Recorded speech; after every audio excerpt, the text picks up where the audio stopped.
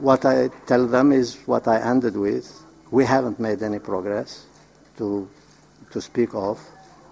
As far as I know, there was immense hope when this conference started. I understand that already people are starting to feel disappointed.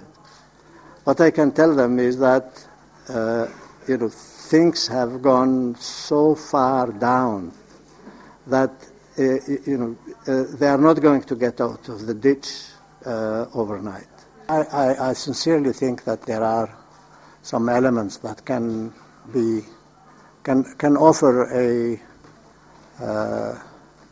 beginning and a ground to stand on if there is political will to look for a solution.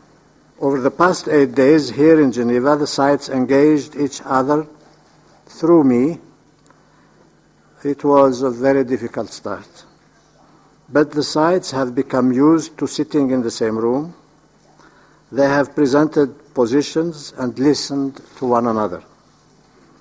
There have been moments when one side has even acknowledged the concerns and the difficulties and the point of view of the other side.